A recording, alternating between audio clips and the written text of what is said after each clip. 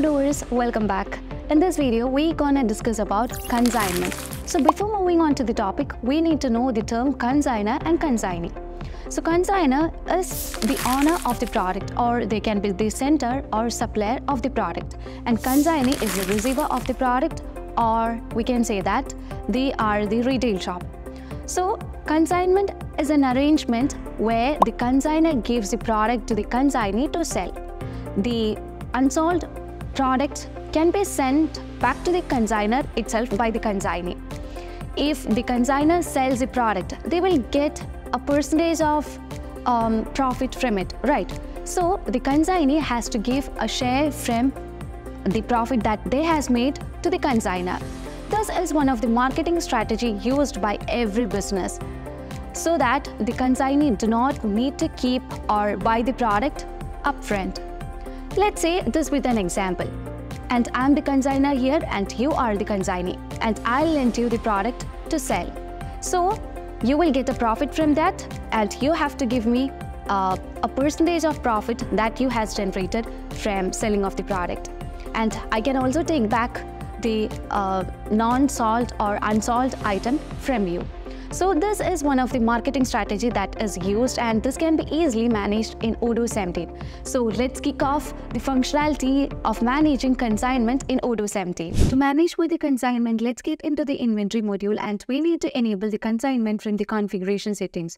Here we have a section called traceability. Over there you can find the consignment which would let you to set owners for the stored product. And we know the consignment is an arrangement where the consignor gives a product to a third party, that is the consignee, to sell the product.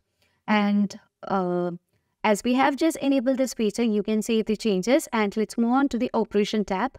Over there we can find the transfers, and we can manage the setting owners or consignment from the receipts. So here you can find different receipts over here. We are going to create a new receipt, and as we have chosen the receipts over here and as enable the feature consignment, here you can find a field called assign owners, that is to select the owner of the product or the supplier of the product.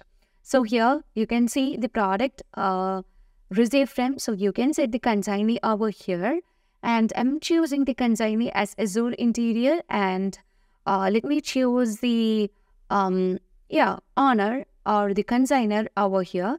So here you can choose the consignor as Ronnie Hard, and you can also set the product over here. So I'm going to choose the product as let it be chocolate, and you can see we are going to demand for 10 quantity, and you can just save this and you can just validate this. So in this case we can understand that we know the owner of the product is still Ronnie Hart, and the consignee is Azure Interior. So Ronnie will be giving the product 10 quantity of chocolate to Azure Interior only for the purpose of selling. So if this product is not sold, Ronnie can just take back of this product. And if this product is sold by Azure Interior, then Azure also need to give a percentage of profit to the Ronnie. Now, here you can also find the inventory movement. So as you just move on to the reporting, and under the move history, you can find the move history of the product chocolate, as well as you can also group this by owners. So here you can just choose the custom filters of grouping, and here we have from owner, and it's very easy to just filter based on owners of different products. Now here you could find the product that is owned by Ronnie Hard, and you can see over here with the product as well as the reference, everything is shown, and the product has moved just from the partner vendor to the warehouse. Now we can also manage the consignment through an RFQ. So let's move on to the RFQ, that is to the purchase module to create the RFQ. So here, as you are trying to create a new RFQ, we need to set the vendor over here. So I'll be choosing my vendor as Beth, and here you can choose a product. So let's choose the product as chocolate itself, and here we need 5 quantity of chocolate. Okay, and you can just save this. Later on, you can just confirm the order. So as you have just confirmed the order, and when you just move on to the receipts, here you can find that we can set the owner over here. So let me choose the owner as someone else from the list. So here you can choose the owner as Rachel Puri, and you can just save this and validate that.